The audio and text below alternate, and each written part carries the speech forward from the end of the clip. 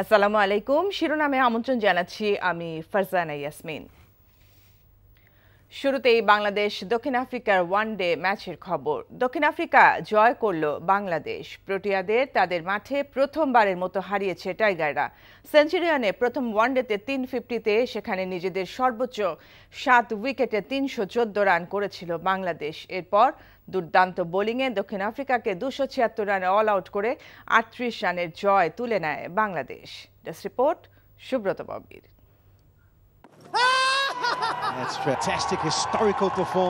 দক্ষিণ আফ্রিকার অজেয় আভিজাত্যে আঘাত বাংলাদেশের। 2 দশকের চেষ্টায় 3 ফরম্যাট মিলে 19 ম্যাচের সবগুলো হারের পর অবশেষে রংধনুর দেশে রং ছড়ালো টাইগাররা। এলো অবিস্মরণীয় জয়।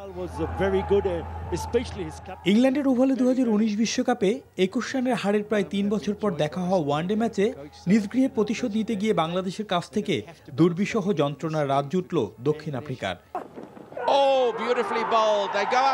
সেঞ্চুরিয়ানের উইকেটে রাবাদা এনগিডিরেনা ছড়ি ঘুরিয়েছেন বাংলাদেশের পেসাররা। 36 রানে স্বাগতিকদের টপ অর্ডার শেষ করে দিয়েছেন তারা। দিশেহারা প্রোটিয়ারা ডুসেন বাবুমার চতুর্থ ও ডুসেন মিলারের পঞ্চম উইকেট জুটিতে উঠে দাঁড়াবার চেষ্টা করেছে। কখনো শরীফুল কখনো তাসকিন তাদের সেই স্বপ্নকে ধূলিসাৎ করেছেন। 86 করা ডুসেনের অসাধারণ ক্যাচ নিয়ে খেলার মোড়টাই ঘুরিয়ে দিয়েছেন ইয়াসির আলী। তাসকিন ও শরীফুল মেরুদণ্ড ভেঙেছেন 5 উইকেট নিয়ে। বাকি কাজটুকু সেরেছেন মেহেদি মিরাজ। প্রথমে রান বিলানো এই অফ স্পিনার 4 শিকার করেছেন। এর আগে ব্যাটিংয়েও অসাধারণ ছিল বাংলাদেশ। সেঞ্চুরিয়ানের স্পোর্ট পার্ক সবুজে ঘেরা হলেও উইকেট ছিল ঘাসহীন। 22 গজে পাওয়ার প্লেতে তামিম লিটনের পাওয়ারহীন ব্যাটিং দ্রুত উইকেট হারাতে চায়নি দল। 21.3 ওভারে গড়েছেন খুব গুরুত্বপূর্ণ 95 রানের জুটি। 41 করা অধিনায়ককে ফেলুকাও ফিরিয়েছেন।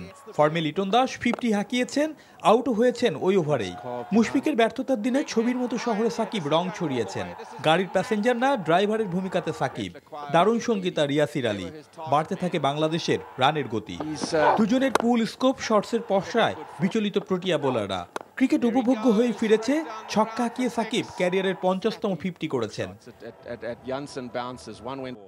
দক্ষিণ আফ্রিকার মাটিতে বাংলাদেশের প্রথম 100 রানের জুটি। দলীয় 239-এ 64 বলে থামে সাকিবের 77 রানের ইনিংস। 50-র ছোঁয়া ইয়াসিরের ব্যাটেও। প্রথম 50 করে তবেই হাল ছেড়েছেন। আলবি মার্কেলের থেকে নেয়া পাওয়ার হিটিং এর তালিম কাজে লেগেছে। মাহমুদুল্লাহ, আফিফ, মিরাজরা বড় বড় শট খেলে বল মাঠ ছাড়া করেছেন। শেষ 10 ওভারে 91 রান যোগ করেছে বাংলাদেশ। দক্ষিণ আফ্রিকার মাটিতে প্রথম 356 স্কোর টাইগারদের। এলো প্রথম জয়ও। এবার হাত বাড়িয়ে দিয়েছে সিরিজটাও।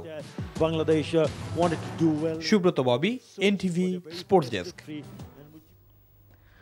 জয়ের পর অধিনায়ক তামিম ইকবাল ও ম্যাচ সেরা সাকিব আল হাসান জানিয়েছেন, ভালো উইকেটের পাশাপাশি 3 বিভাগে পারফরম্যান্স করেছেন সবাই। সেই সাথে পরিকল্পনা পুরোপুরি কাজে লাগিয়েছে দল। It's a big win for us. Never won in South Africa, so it's a special win. Very proud of the way all the teammates played. Our fast bowlers are doing well, winning games for us. Because when you say Bangladesh, you all think about spin. Last 2 years, the fast bowlers have been bowling brilliant. Yes, when I spent 7-8 balls, I thought it was a good wicket. We needed to score somewhere close to 300. So. We need to keep the momentum going. We got a very good start with Liton and Tamim, so it was important for us to keep the momentum and score as much as we can. রুশ Ukraine যুদ্ধের খবর। ইউক্রেনের Mariupol শহর রুশ সেনাদের হাতে পতনের দ্বার প্রান্তে। শহরের কেন্দ্রস্থলে রুশ সেনারা পৌঁছে গেছে বলে বিবিসিকে নিশ্চিত করেছেন শহরটির মেয়র ভাদিম বয়সেঙ্কো। তবে তিনি বলেছেন, শহরের কেন্দ্রস্থলের দখল ধরে রাখতে মরিয়া হয়ে প্রতিরোধ চালাচ্ছেন ইউক্রেন সেনারা। এদিকে দেশটির প্রেসিডেন্ট ভলোদিমির জেলেনস্কি বলেছেন, রুশ শেলিংয়ের কারণে মারিউপোল থেকে বেসামরিক নাগরিকদের বের হওয়ার সব পথ বন্ধ হয়ে গেছে।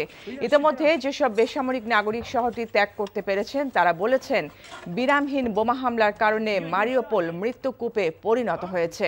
এদিকে ইউক্রেনের এক সংসদ সদস্য বিবিসিকে জানিয়েছেন, দেশটির দক্ষিণাঞ্চলের শহর মাইকোলাইভে রুশ হামলায় অনেক মানুষ হতাহত হয়েছেন। ঝালকাঠির নলছিটির সুগন্ধা নদীতে যাত্রীবাহী লঞ্চের ধাক্কায় একটি বালু বোঝাই বাল্কহেড ডুবে গেছে। প্রত্যক্ষদর্শীরা জানায় ঝালকাঠি থেকে 350 যাত্রী নিয়ে ঢাকাগামী লঞ্চ ফারহান 7 শুক্রবার সন্ধ্যায় নলছিটি লঞ্চঘাট থেকে ছেড়ে যাওয়ার পর সুগন্ধা নদীর মল্লিকপুর এলাকায় ওই বাল্কহেডটিকে ধাক্কা দেয়। এতে বাল্কহেডটি ডুবে যায় এবং লঞ্চের সামনের কিছু অংশ ফেটে যায়। স্থানীয়রা বাল্কহেডে থাকা 5 জনকে উদ্ধার করে।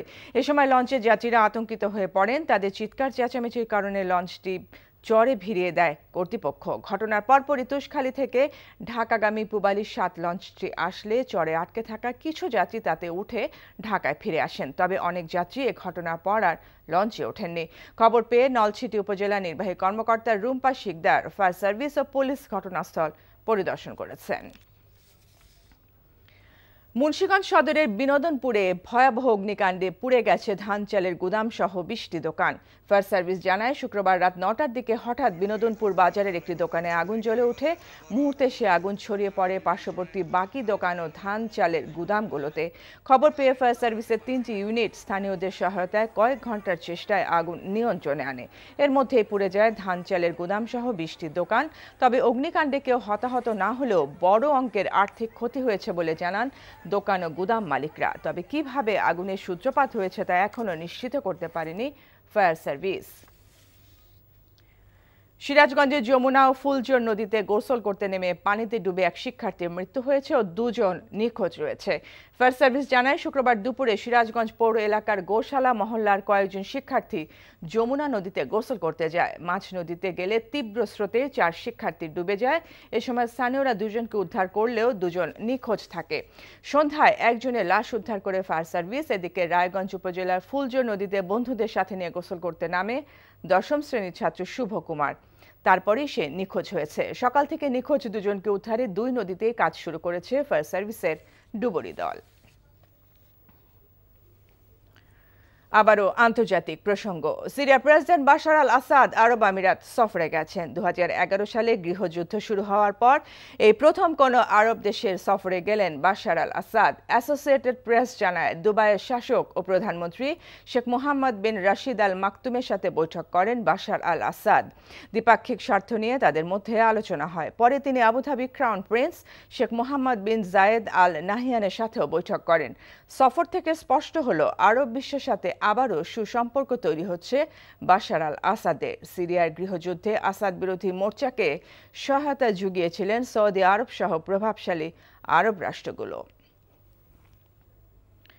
মার্কিন ও ইইউ নিষেধাজ্ঞা উপেক্ষা করে রাশিয়া থেকে ভারতে জ্বালানি তেল কেনায় নয়াদিল্লিকে ইতিহাসের কাঠগড়ায় দাঁড়াতে হবে। গত সপ্তাহে রাশিয়া থেকে 30 লাখ ব্যারেল তেল কেনার প্রতিক্রিয়ায় শুক্রবার হোয়াইট হাউস এমনটা বলেছে। হোয়াইট হাউসের মুখপাত্র জেন সাকি বলেন, পশ্চিমারা রাশিয়ার উপর যে নিষেধাজ্ঞা দিয়েছে তা অনুসরণ করাটা মিত্রদের জন্য আবশ্যকীয়। তিনি অবশ্য স্বীকার করেন ইউক্রেন ইস্যুতে কোন অবস্থানে থাকতে চায় তার ফয়সালা ভারতেরই।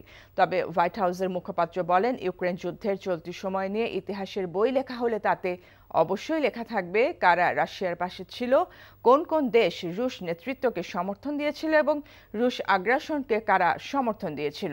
শুক্রবার নয়াদিল্লি জানায়, জ্বালানি চাহিদা মেটাতে রাষ্ট্রায়ত্ত প্রতিষ্ঠান ইন্ডিয়ান অয়েল কর্পোরেশন রাশিয়া থেকে তেল কিনেছে এবং রাশিয়া থেকে আরও তেল কেনার বিষয়টি প্রক্রিয়াধীন রয়েছে। প্রয়োজনের 85% তেল আমদানি করতে হয় ভারতকে এবং প্রতিদিন ভারতে 515 লাখ ব্যারেল অপরিশোধিত তেল প্রয়োজন হয়। শিরোনাম এটুকুই। এই খবরের ভিডিও সহ আপডেট জানতে ভিজিট করুন NTV অনলাইন www.ntvbd.com। এছাড়াও NTVর জনপ্রিয় সব অনুষ্ঠান ও খবরের আপডেট জানতে ভিজিট করুন আমাদের ইউটিউব ও ভেরিফাইড ফেসবুক পেজ। 12টার মধ্যাহ্নের খবর দেখার আমন্ত্রণ রইল। ধন্যবাদ সবাইকে।